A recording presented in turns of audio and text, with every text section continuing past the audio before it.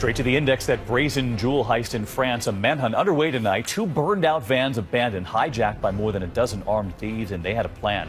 Using heavy equipment to cut those vans open, more than $9 million in jewels gone. Breaking news on that miracle baby we told you about. 18-month-old Lily surviving the car crash that killed her mother outside Salt Lake City. Trapped in her car seat for 14 hours upside down, the car filling with water. Tonight we have learned that Lily has been released from the hospital. Her father saying she is singing and doing much better. We loved hearing that. And so there's a prize on the golf course tonight. Check out the Gator, up to 13 feet long, roaming a golf course in Florida. These images now viewed hundreds of thousands of times. The golf course owners say, well, they say they give the course some charm. I could come up with another word.